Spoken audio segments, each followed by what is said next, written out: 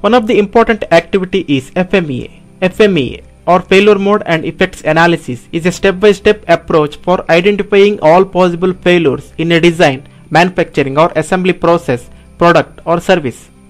Failures are any errors or defects, especially ones that affect the customer product and can be potential or actual. Failures are prioritized according to how serious their consequences are, how frequently they occur, and how easily they can be detected. Effects analysis refers to studying the consequences of those failures. The purpose of FMEA is to take the actions to eliminate or reduce failures, starting with the highest priority ones. There are total 10 steps to conduct FMEA. Review the process. Use a process flowchart to identify each process component. Brainstorm potential failure mode. Review existing documentation and data for clues.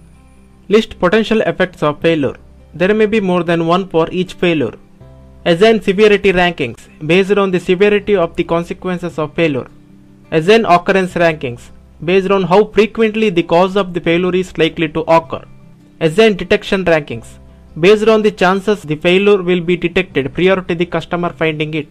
Calculate the risk priority number. Develop the action plan. Define who will do what and when. Take action. Implement the improvements identified by your FMEA team. Calculate the resulting risk priority number. Re-evaluate each of the potential failures once improvements have been made and determine the impact of improvements. Let us learn some basic concepts of FMEA study process. Risk priority number.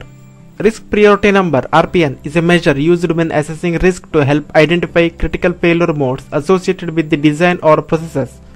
RPN value ranges from 1 absolute best to 1000 absolute worst. Severity. Severity is a numerical subjective estimate of how severe the customer or end user will perceive the effect of a failure. Occurrence. Occurrence is a numerical subjective estimate of the likelihood that the cause of a failure mode will occur during the design life or during production in case of a process FMEA. Detection. Detection is the numerical subjective estimate of the effectiveness of the controls to prevent or detect the cause or failure mode before failure reaches the customer. So criticality is the multiplication of severity and occurrence. Risk priority number (RPN) is the multiplication of severity, occurrence and detection.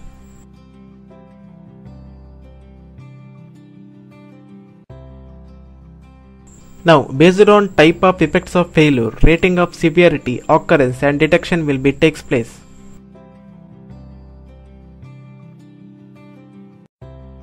FMEA format consists of information about product details, operation sequence, process function requirements, potential failure mode, potential effects of failure, severity rate, potential causes of failure, occurrence rate, current process controls, detection rate, recommended actions, target details and action results.